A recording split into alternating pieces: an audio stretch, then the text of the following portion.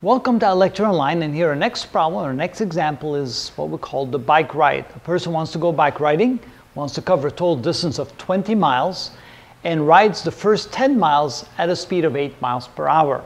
It would be fairly easy to figure out how long that will take, because we know that distance equals velocity times time, so time equals distance divided by velocity, so a total of 10 miles divided by 8 miles per hour, and that looks like 1.25 hours.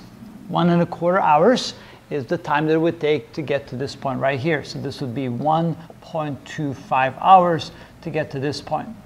All right, now the bike rider wants to have an average velocity for the total of 20 miles of 12 miles per hour. How much faster does that bike rider have to ride during the second half of the trip to achieve the average velocity of 12 miles per hour?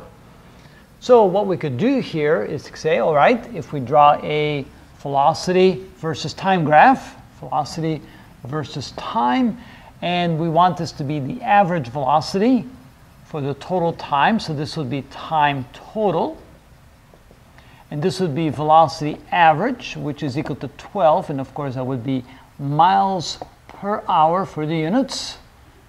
Miles per hour. Then we can say that this is the area, and we know that the area covers, the total area would be 20 miles. So we can say that the area here is equal to 20 miles. And we know that the area is equal to the length times the width of the rectangle. So the area is equal to the length, which is the total time, which we don't know what that is, time total, times the width, which is the average velocity of 12 miles per hour. The area total is 20, so we say 20 is equal to time total times 12, or time total is equal to 20 divided by 12. So what is 20 divided by 12? It would be 1.667 hours, or 1 2/3 hours. And we know that the total time, T total, is equal to T1 plus T2, which means that T2 is equal to T total minus T1.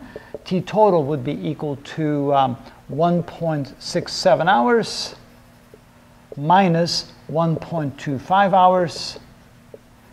So subtract 1.25 from that, and we get T2 is equal to 0.417 hours. So now we know how long it takes for the second part of the trip. This part of the trip here will now take 0.417 hours. And we can now use the same kind of concept. We draw a second graph. We have a velocity versus time. So the velocity of the second part of the trip, we'll call it V2. The time is now known. The time is 0.417 hours.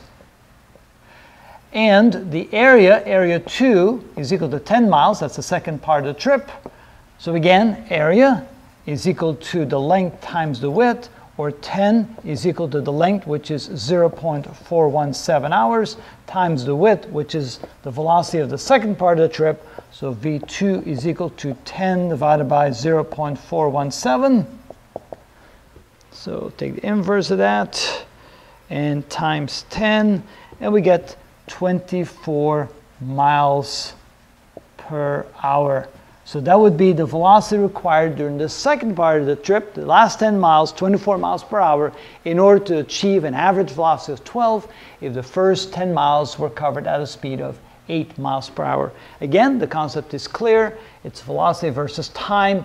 The height is the average velocity in the first case. The width is the total time. The second graph, the height is the velocity of the second part, and the width is the time they took to travel the second part. The area of the total here, that would be 20 miles for the total area, and 10 miles for the second part of the trip for the second graph. And that's how we use graphics here to solve these physics problems in one dimension.